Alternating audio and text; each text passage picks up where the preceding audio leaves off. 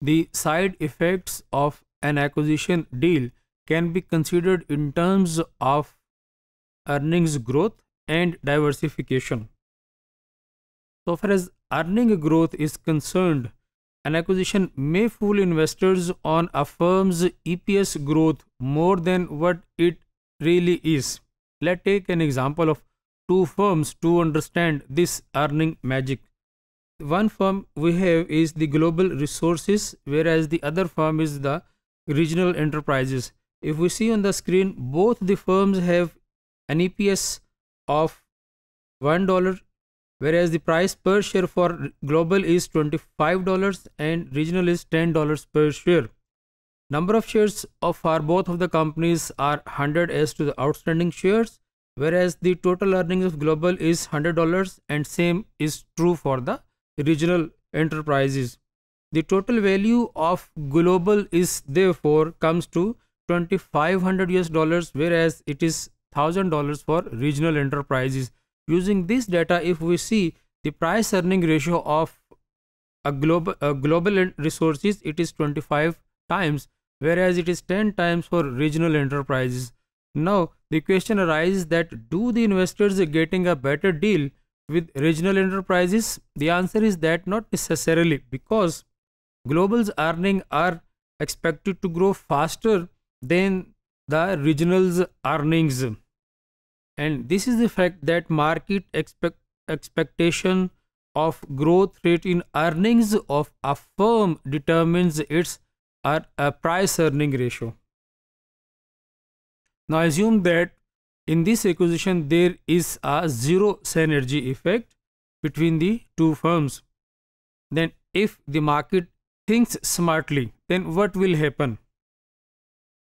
We know that in this particular situation the combined value of the firm after acquisition is equal to the individual sum of individual values of Global and the individual value of the Resources Enterprises, and that sum is equal to $3,500. At this, if the Global acquires Regional at a ratio of 40 to 100 shares, then the situation appears, if we see on the screen, that the earnings per share will be $1.43 for the Global and price per share is same at $25. Number of shares will go from 100 to 140 outstanding by the Global. The total earnings will Global become equal to $200, whereas the total value will be equal to $3,500, and at this level of data the price earning ratio will be 17.5 times for the Global. Now the question again arises that why the Global's price earning ratio has dropped from $25 to 25 times to 17.5 times. The answer is that the EPS of the combined firms is equal to the average of the EPS of the Global firm, which is a high growth firm, and the EPS of the Regional firm, which is basically the low growth firm.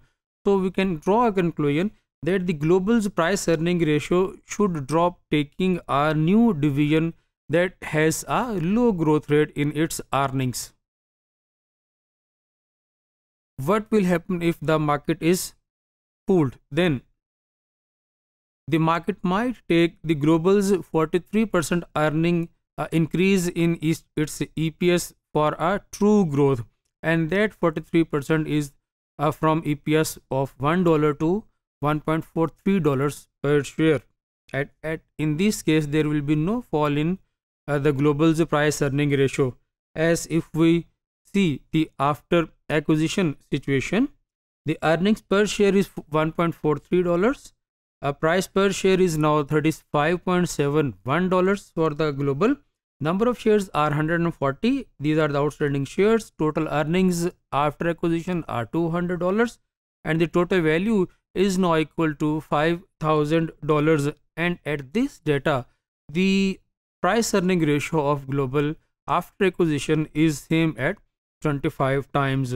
So we see that at the price earning ratio of 25 times, the value of combined firm is now equal to $5,000, and the global's new stock price is now $35.71, and this is how earnings magic can work. This appears that the market is too smart to be fooled by this magic very much easily. The second effect that can be seen as an outcome of an acquisition deal is the diversification. Diversification is regarded as a benefit for the acquirer, but there is an argument against the diversification that it does not increase in any value.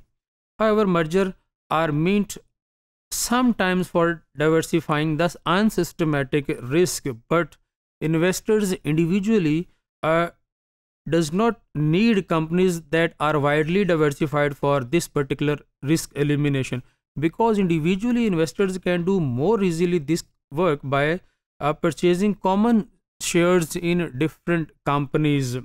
So diversification through conglomerate mergers may not benefit the shareholders, but diversification can benefit the acquirer subject to certain conditions, like if diversification reduces unsystematic risk at a lower cost than the individual's judgment on his personal portfolio.